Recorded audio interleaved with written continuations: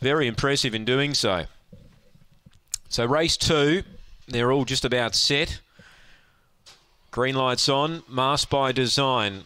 Drawn the inside and favourite. They're set, ready, racing. Masked by Design began pretty well. In fact, he's going to muster through and lead. He was given room and he's dashed clear now. 3 lengths on Simba. Third is Turbo Raider. 3 then to Amorphous Fire. Then $5 down and Zinfandel Bell. But Masked by Design opening right up here, led by 6 or 7.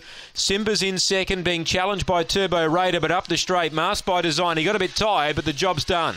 Turbo Raider got up and grabbed second from Simba. Fourth is Amorphous Fire. Then $5 down. And Zinfandel Bell last in. Masked by Design. New PB for this fellow. It's around the 23.10 mark.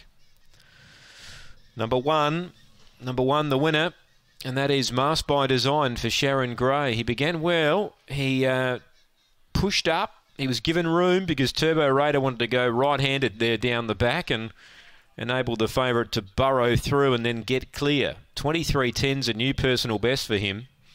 5 is second, Turbo Raider. And number 8, Simba, has ran third. 1, 5 and 8. 4 is fourth, Amorphous Fire. Run home in 14.38, 23.10 the time. Number 1, Sharon Gray, the winning trainer. So this greyhound's improving. 4 runs in now and has improved each time. And that's what the connections would like to see with it. Masked by Design. 1, 5, 8, 4 are the placings on the second here from Gawler.